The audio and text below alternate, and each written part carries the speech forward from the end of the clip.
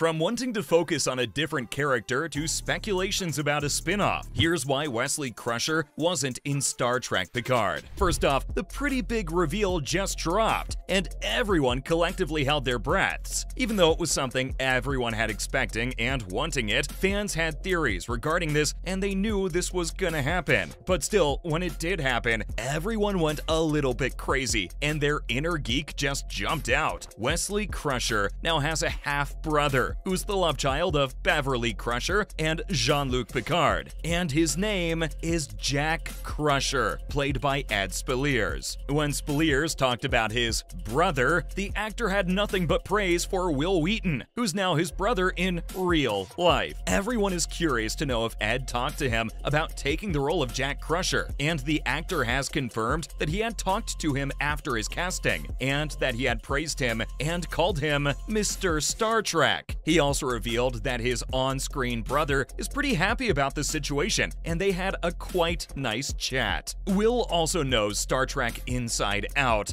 back to front, and that's why he called him Mr. Star Trek. Well, who doesn't believe that? He's always shown himself to be a big nerd, so of course he knows everything inside out. Oh, and Speleers also called him a lovely, lovely human. I also have no difficulty believing that. Even though he was a giant pain to Sheldon Cooper, the actor revealed that Wil Wheaton was excited about the news. He finally has a brother now. Why wouldn't he be happy? Even though they allegedly won't be meeting in Picard Season 3, and it's been confirmed actually. Wheaton previously confirmed that he's not going to be returning as Wesley in Season 3, even though he'd already appeared in Season 2. But we can't have everything all the time. It's now been confirmed that it won't happen because the season wanted to focus on another child of Beverly Crusher, and Wheaton isn't bitter about it. Well, Ed Speleers has talked about the fact that they've already discussed the idea of sharing a scene, and it sounds like they're both on board to make it happen. They even joked about the idea of the two of them having a scene together. It'd be pretty fun, and who wouldn't love to see Traveler Wesley Crusher rub shoulders with his brother Jack? Between Wesley's supernatural powers and Jack being the son of one of Starfleet's finest officers, it's gonna be epic. There's not a force in the world that could stand against them. You never know. They might just take on the Borg and the Romulans at the same time. Might even win. We're all pretty excited for more adventures with the two brothers, though there's a question about how it could happen.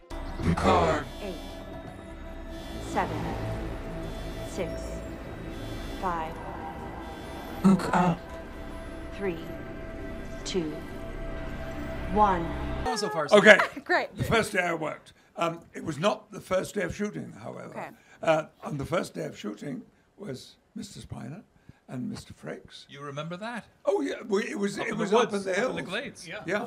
And I worked the second day, and my first scene, I didn't have a line to speak. Star Trek Picard is ending, and there are already a couple of shows in development. Fans are all desperately waiting for them to take place, even though there's a packed schedule of upcoming Trek shows. Sure, it's possible for both the brothers to pop up together on Lower Decks, or even Prodigy for a one-off adventure, but everyone wants to see more than just one small scene. The fans did get Wesley's return scene in Picard in Season 2, but this isn't something like that. Us fans need more than that, and it's all speculations for now, but thankfully, Ed Speleers has already said he wants to return for the future spin-offs. So one of them is on board, and we know that Wheaton's gonna very much be looking forward to it. What's even better is that Will's reintroduction as Wesley may make him fair game for future appearances. Like, he's already here, we've seen him, so there's a possibility he's gonna return as the boy genius. Now it's on the powers that be to make something happen and give fans the brother duo spin-off they never knew they needed. Just imagine these two in their show and what they could do if they crossed paths. It's gonna be a whole new world out there for all the Star Trek fans. Sure, we're all looking forward to the brothers making an appearance together, but there are so many questions that fans are still asking. Like, where are all the OG Star Trek characters? And is it possible they might appear in the new season? Even if they don't appear on the show, I really want to know where they are right now. I'll start with where Sela is. Picard's relationship with the Romulan Empire has been the main part of the show since season 1, and he failed to turn the tide of centuries of anti-Romulan prejudice during the supernova disaster, which led to him turning his back on Starfleet. And there's one reason which sets the stage for one final conflict between Picard and the Romulans. So maybe the Romulan intelligence agent Sela is the architect of all of Jean-Luc's recent struggles. It's also possible she authorized the infiltration of Starfleet, and that's why there have been many rumors about her return. Where is she now? It's still not clear who was behind the Daystrom heist, but it could have been her. If you remember, during the Next Generation, she attempted to ruin the Klingon Empire and invade Vulcan. So it'll be pretty on brand for her to create fear and panic to distract everyone for a larger scheme. Who knows? But where is Leah Brahms? Picard Season 3 has already introduced Crash, the daughter of Geordi LaForge, but still, Sydney's mother is unconfirmed. In the original TNG finale, it was implied that Dr. Leah Brahms could be the mother of Geordi's children, but we all also remember how controversial his courtship of Leah's holographic replica was. So I'm guessing Season 3 might avoid addressing that revelation from the finale, because not all fans are gonna be amused when they see it and they want to keep the fan service alive, so that can't be an option. But still, as an expert in warp field theory, the crew might need her assistance. So if they put her at the center of Season 3's plot through her connection to the LaForge family, they could re-establish her as a brilliant scientist, rather than a love interest for Geordi, a poor one at that. Lastly, I wonder where Chief Miles O'Brien is, because he was one of the most notable characters from TNG, and his absence can be felt. Of course, like Worf, he also spent a lot of time on Deep Space Nine. Now that it's been established that Worf and Raffi are working for Starfleet intelligence, I wonder who else could be working with them. Remember how he and his friend Julian worked together to expose the morally corrupt activities of Star Trek's Section 31? So it's not going to be a surprise if the three former colleagues were working with Raffi to track down the stolen weapons. Let's also not forget that his backstory is pretty fascinating. He served in both wars and has always been upfront about looking back at life and confronting his regrets head on. So his war stories will be the perfect thing to bring to the show for the 3rd season. But there's a catch. Because he came into his own during DS9, Star Trek could be saving his character for an appearance in a Julian Bashir spin-off, or a DS9 continuation series. But right now, no one is sure where he is, and he played a memorable role in TNG. So fans are gonna be very disappointed if he wasn't at least mentioned in some way. That's all from my side about why Wesley Crusher isn't in Star Trek Picard.